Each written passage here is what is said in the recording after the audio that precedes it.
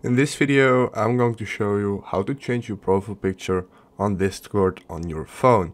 So the first thing you want to do is you want to open the Discord app on your mobile phone. I already opened it. I'm on an Android device, but this will also work on an iOS device.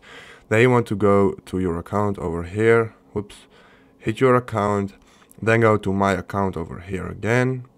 And as you can see, now you can see your name, your tag and your email address, and next to it is the standard profile picture.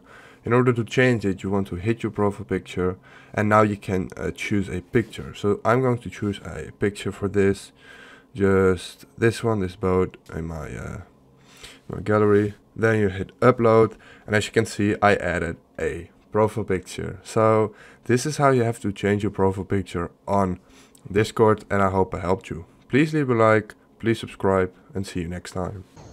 Bye.